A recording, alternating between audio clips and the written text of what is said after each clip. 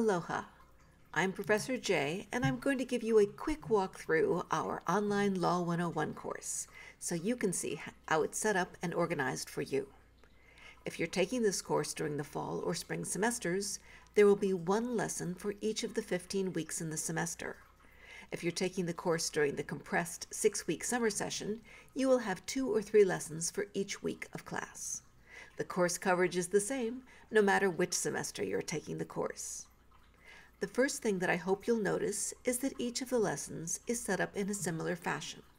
Here's a quick scroll of week 1, week 2, week 3,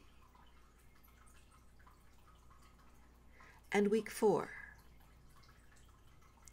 There will always be an introduction in the upper left-hand side of the page that will go over what we're going to cover.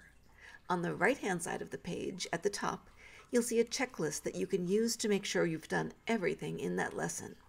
The useful thing about this is that the checklist will persist even after you log out, so you can come to LAW101 as many times as you want for each lesson, and the checklist will persist as a visual reminder of what you have done and what's left for each week.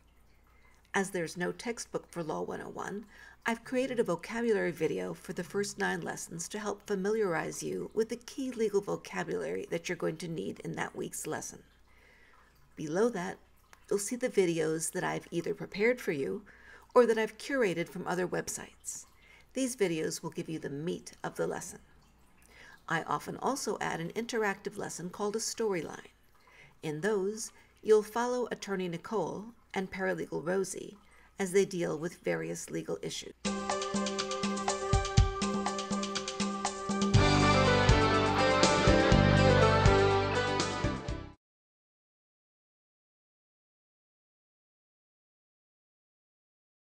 There will always be a discussion board covering some aspect of what we've done in class. You will have 1 week to participate in each discussion, and then the discussion board automatically locks. As the primary purpose of this discussion is for you to develop your legal analytical skills through discussion with your classmates, the discussion board is only open for 1 week, and after it closes, it is not reopened as the class has moved on to the next lesson. Therefore, please make sure always to do the discussion board on time. As this is an introductory course, you're graded on your participation in the discussion, not whether you get the answer right. Last, there will be either a quiz or an assignment.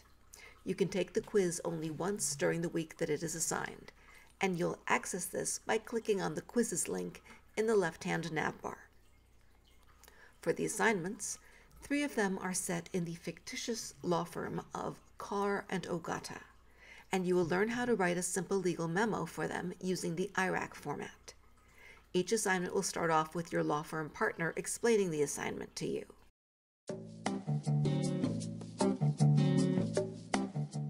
Welcome to the firm of Carr and Ogata.